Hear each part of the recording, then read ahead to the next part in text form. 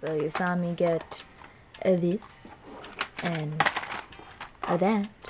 Now let me show you the rest of my cheap art supplies.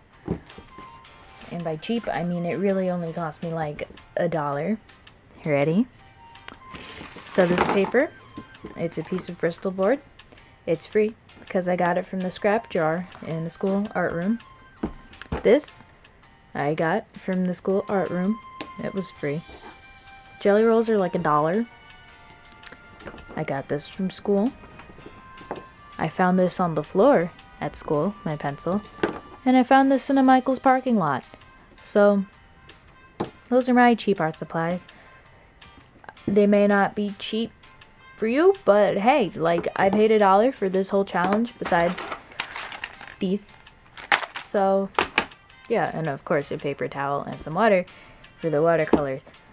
Like, it can't get cheaper than free because you found it on the floor, alright? Fight me. I wasn't buying new stuff. I don't really have anything else. Most of my pencils do come from the floor.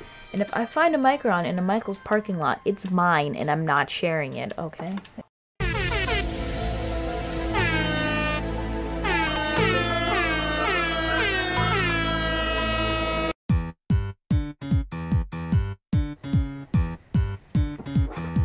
Ew.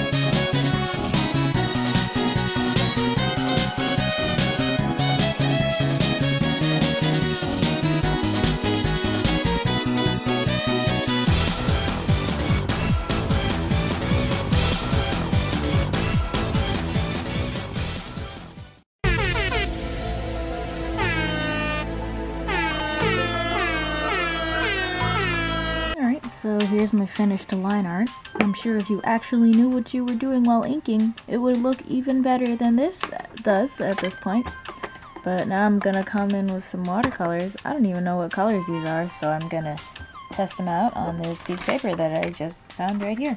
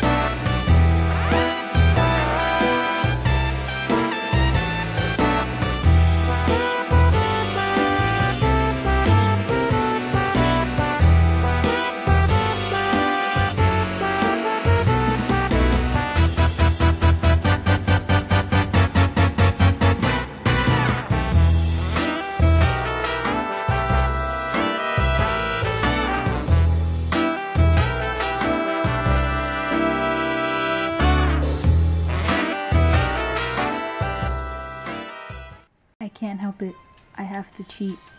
This is also from school and I didn't want to use it. But honestly, if all I had was Crayola colored pencils, I would splurge on a Prismacolor white and a Prismacolor black pencil. So, if this was all I had for years, honestly. The only nice art supplies, like, I only got art supplies worth writing home about in the past year or so. So really, I had Crayola colored pencils and a Prismacolor white and a Prismacolor black. And I drew on printer paper, so yeah. I'ma use it, I don't care. I'll make my own rules.